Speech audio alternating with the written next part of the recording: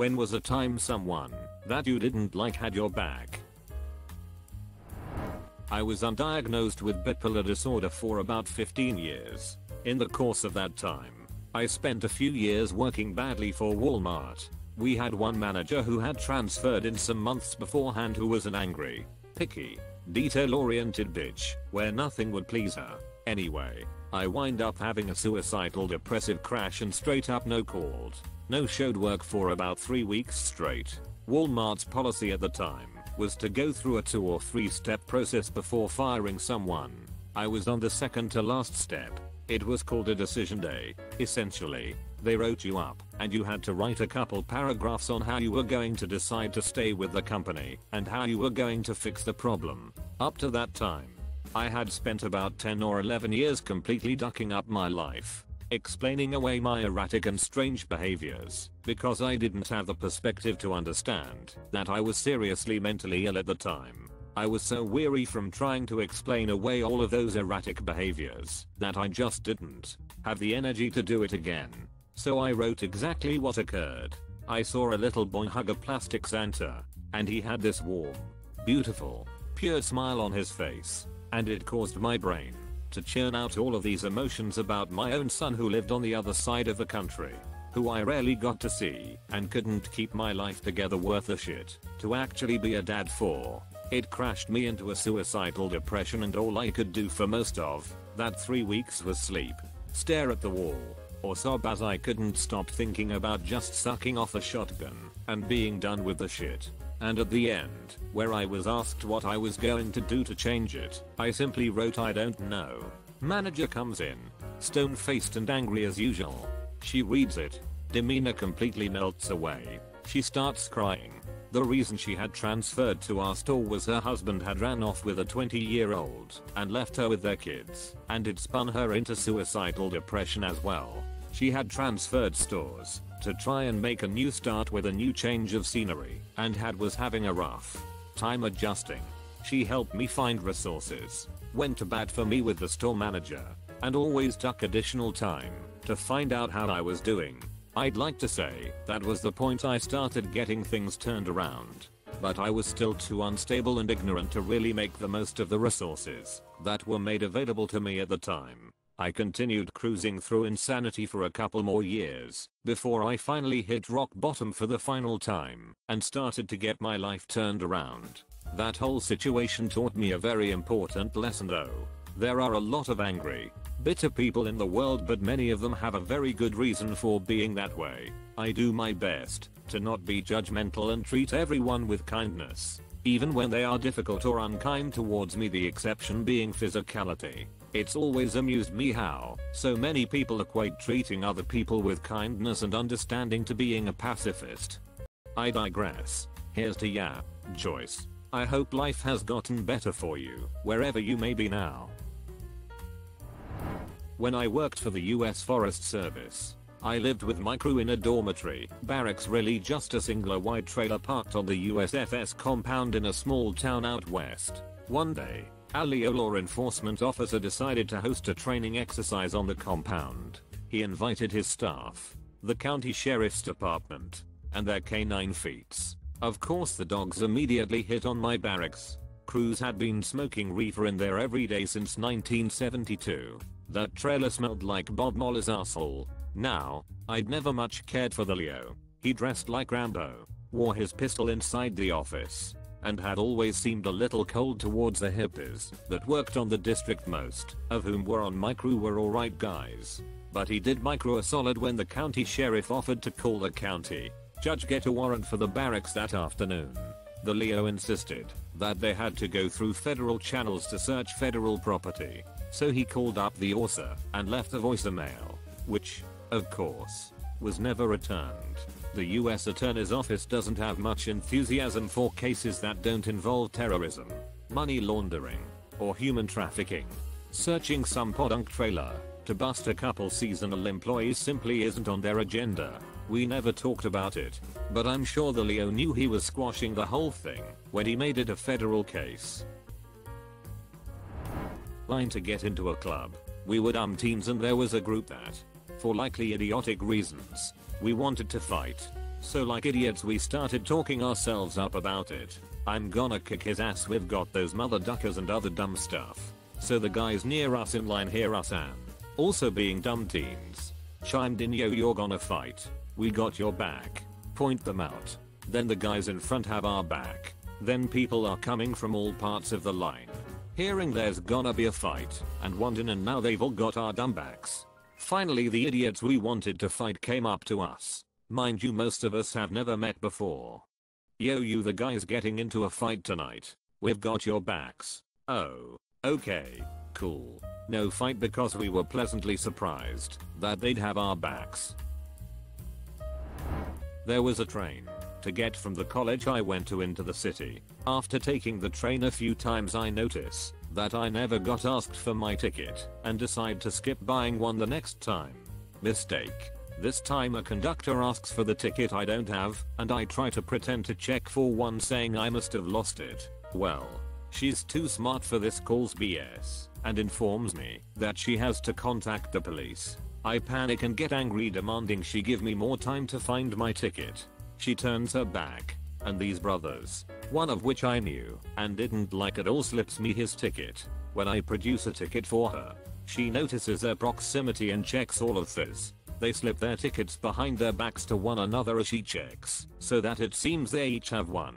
The ducking, collar popping, loud music playing, tank top wearing bros had my back. Bros can be ducking bros. There was this dude I went to school with for a long time. He was the type of person that would always bullshit everyone about stupid stuff that most people knew wasn't true. This made him mostly UN liked. I never really had a big problem with him, but I didn't love the guy. There were 2 separate occasions where I did or said something that would have gotten me in trouble, and for some reason, when the teacher asked who did said this, he took the blame. For no reason. I'll never understand why, but man, I appreciate that. We are friends on FB, and he's got a fiance and his own landscaping business. I'm really happy for him. This was in my PhD program. Enter Megan. I hated Megan. Most people hated Megan. She was loud, obnoxious, talked shit about people behind their backs, and was the kind of person where, if you complained at a party about how you had issues with a certain professor, she'd go running to that prof to tell them you said that. One time I did a movie event for the department and showed Hitchcock's Notorious. Megan showed up and announced at the beginning that she loves to heckle movies and spent the entire screening ridiculing the film. And since Megan was a major figure in the program, she took on every extra responsibility a grad student was allowed and had a hand in everything. It was impossible to avoid her, and since we were in the same area, I regularly had to have classes with her. Enter Jennifer. I hated Jennifer even more than Megan. Everyone hated Jennifer, including Megan. Jennifer was in her 40s and switching careers into teaching, but because she was older than most of the grad students, she believed she was wiser than all of us and never hesitated to talk down to us, lord her sense of self-entitlement over us, and treat anyone who disagreed with her for any reason like they were an idiot. She was a non-traditional grad student, meaning she only took classes but wasn't a tar, so I didn't have to deal with her very often, but I did have her in some of my classes. Enter Harry. Harry was one of the first people I met in the program, and I had known him for a while. Harry is awesome. He was a retired lawyer who decided to get an MA so he could teach some evening college classes in his free time to keep himself busy. I had many classes with Harry and always liked him. I only ever had one class with all 3 of them together though. During a discussion I mentioned how I hated the law field, then nodded to Harry and said, with all due respect to the lawyer in the room. Jennifer then shouted at me, "You know I used to be a lawyer, right?"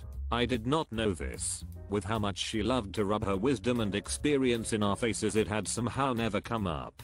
"I'm sorry," I said. "I didn't know that." "Oh, because women can't be lawyers," she shouted at me.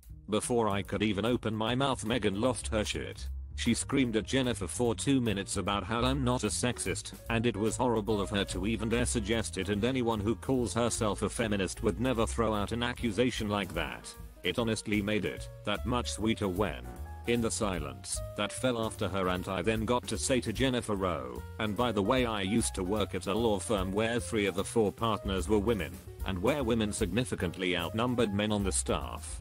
So I actually do know that women can be lawyers, because I used to work for female lawyers. After class, Megan said to me, "Don't worry, Sknit. If you were a sexist, I'd tell you. I'm sure you would have. Megan. I'm sure you would have." More like somebody who didn't like me, but hopefully it still counts. I'm a teacher who works with high school age special needs students who are emotionally behaviorally challenged. Last year, in my first year of teaching, there was a girl in my classes who would straight up tell me she hated me every day. Not unusual for the population I work with, but I just had a hard time breaking down that wall and getting her to stay in my room, or any room for that matter. A student transferred into our program a few months into the year, and right off I got a bad feeling about him. Nobody could figure out where he went to school prior to transferring in.